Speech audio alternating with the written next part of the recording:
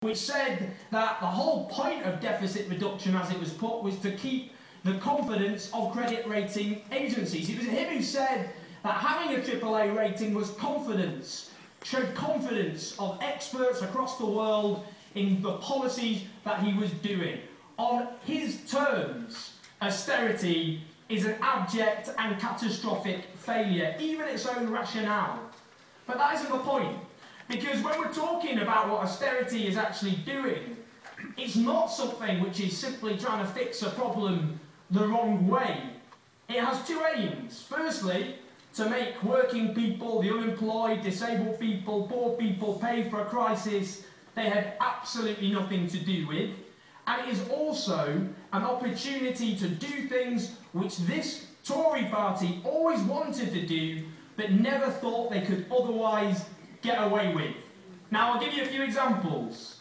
And it's great to hear, to have on this represented the campaign to defend the Whittington Hospital, which I spoke at a couple of weeks ago.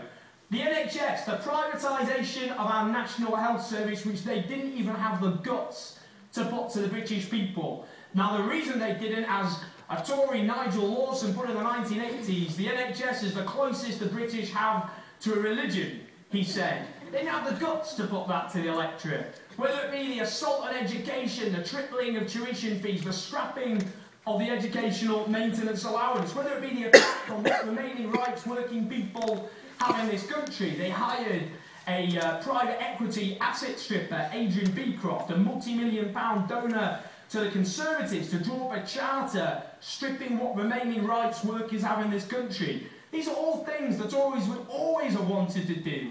And as Greg Barker, a Tory minister, said a couple of years ago, these are cuts Thatcher could only have dreamt of.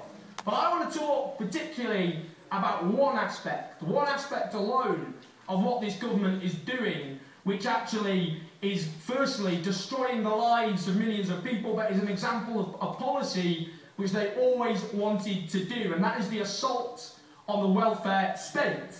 Now, what we have seen under this government, ever since it came to power, is a systematic campaign of demonisation and attempt to redirect people's entirely justifiable anger at the fact they're getting poorer year on year, from the people at the top who caused this crisis to people's neighbours down the streets. The working poor against the unemployed, non-disabled people against disabled people, private sector workers against public sector workers. And each time they're saying the same thing. You've been mugged, and therefore your less deserving neighbour should be mugged as well. Now, what they have done as part of this campaign is to try and seek out the most extreme and unrepresentative examples to pass it off as though it's the tip of the iceberg. The latest they've added to that is a woman called Heather Frost who has 11 kids and apparently a horse. Now, I wrote a piece about this for the Sunday People. Now, I won't go into detail about Heather Frost because that is all we've heard about for the last 2 weeks. I won't go into the details about the fact they had a dad in work who left them, about the fact the daughter herself is paying for this bloody horse, which will probably end up in a burger at some point anyway. The fact is, this is a family, again, passed off as though it's the tip of the iceberg. Now, there are 1.35 million households in this country in which at least one adult claims out-of-work benefits. So how many families of above 10 there are of those people in this country? It's not 500,000, it's not 200,000, not 50,000, it's not 1,000, it's 190. And I think by now, each and every one have had their own reality TV show or double-page spread in the tabloid newspapers. They are hunted down to show as though they are the tip of the iceberg. The reality, instead, is all but airbrushed out of existence. Like the fact Costa Coffee opened a branch in Nottingham with 8 new jobs advertised. Do you know how many people applied for those 8 new jobs? 1,700 people applied for 8 minimum wage jobs in Nottingham. Now, another example, the Joseph Rowntree Foundation. They revealed a few weeks ago that for every single job in retail and supermarkets and shops, 66 young people are applying for each and every single vacancy. Most aren't even hearing back, as it turns out, when they send in their CVs. That is the desperation we have out there, and it is all but airbrushed out of existence in favour of the most extreme and unrepresentative scroungers dribbling on couches in mansions made out of widescreen television sets. Now, all of this has a political objective, and that is to support the all-out assaults on our welfare state.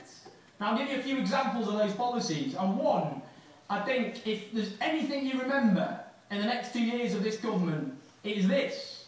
It is the cap they have put on in-work and out-of-work benefits, 1%, which in real terms is a huge cut for people who are struggling to make ends meet. And bear in mind, if you take the reality of what people are already facing, Save the Children did a study a few months ago. They talked to parents and children across the country, and they found the world, the political and media establishment, have no interest in, of people choosing between whether or not they have to feed their homes or feed their kids, of parents who are going literally with skipping a meal in order to make sure their sons and daughters aren't going hungry. That's already the situation.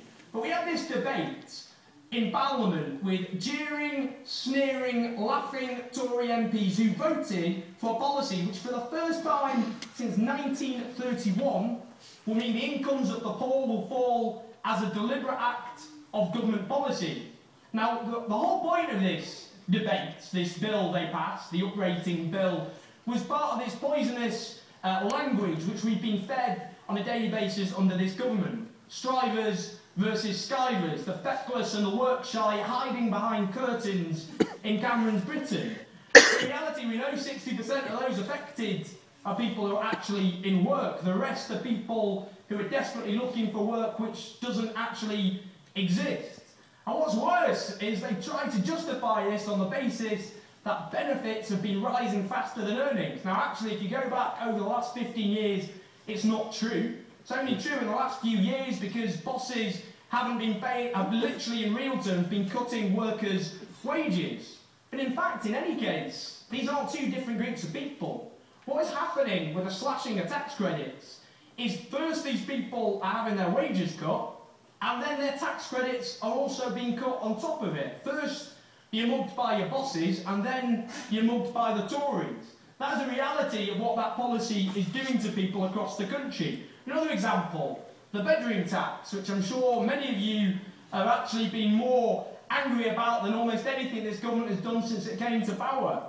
Now, this bedroom tax, which will affect 670,000 households right across Britain, which will mean that people who have a so-called spare room will lose up to £80 a month, and these are the poorest households in Britain. These are households, for example, foster parents. 2/3 of the people affected have someone who are disabled. It will affect the mothers and fathers of people who have been sent often to fight unjust wars. In Afghanistan, for example, if they vacate that room on tour for more than 13 weeks, then their parents will be expected to pay this bedroom tax. It will affect people, for example, who have just divorced and have a room for their kids to stay over. It will affect people who have a carer who stay over. Now, they say to these people, go out and downsize. Now, there aren't any properties for these people to downsize to. There aren't. There's a huge shortage of one-bedroom properties right across this country. There's nowhere to put people. And the reality is, what they're trying to do with this policy, again, is to get people to blame their neighbours. There's massive overcrowding in this country. We don't have social housing, council housing, because government didn't build it. And instead, people are expected to go, I'm overcrowded, I'll blame my neighbour who's got a so-called spare room instead. But this is a policy which will drive people into misery and poverty and will drive up homelessness as people will no longer be able to afford their rents. At the same time, because of the slashing of council tax benefit, low-paid workers and unemployed people will be expected to pay council tax for the first time. Now, I want to give you an example of some of the people who got in touch with me about this. Someone, Wayne Blackburn in Lancashire, he said, financially, this will cripple me and my wife. Zoe Edwards, who lives in Wandsworth, she's on a 0-hour contract, kids just left home. She will have to pay this tax. Someone whose best friend is now dying of cancer, he is expected to pay this tax. A foster parent who's looking after a child will have to pay this tax. A man who moved in with his dying mother, now she has died, he has a spare room, he will pay this tax. Now, I just want to end on this.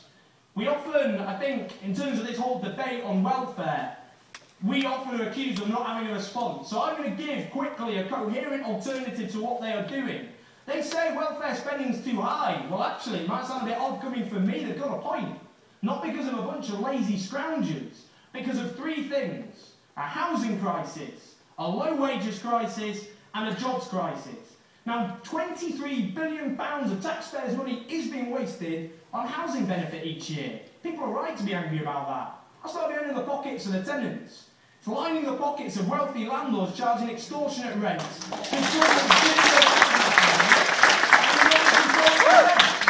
let's control our rents, build council housing, create jobs, stimulate the economy, bring down the 5 million strong social housing waiting list. Also, it'll bring down the housing benefit bill too, which has gone up by £2 billion under this government. Tax credits, they're a lifeline for millions of workers. But let's be clear, they're a subsidy for low pay because bosses aren't paying their workers properly. If we had a living wage in this country, we wouldn't be spending billions on tax credits or housing benefit, because 93% of new claimants to housing benefit are people in work. We'd bring down the welfare bill too, and the same with the jobs crisis. Keane said in the 30s, if you look after the jobs crisis, the deficit will sort itself out. That is a response, an alternative to bring down welfare spending. And I want to end with this. I often go around the country and I speak to people, often getting a kick in under this government. And what upsets me more than anything else isn't the struggle and the anguish that are being imposed upon them. It's often a sense of resignation. It's a sense of there being no hope. There is no alternative, which has been drummed into people's head, not just under this government, but for years before that too.